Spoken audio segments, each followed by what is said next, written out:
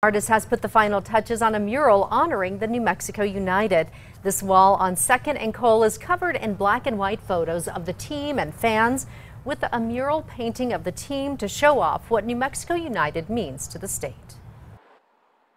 I think it's cool to see everything they've been doing in the community, and so I wanted to be a part of that and just bring some artwork to the community. So it's been a process, but we're here.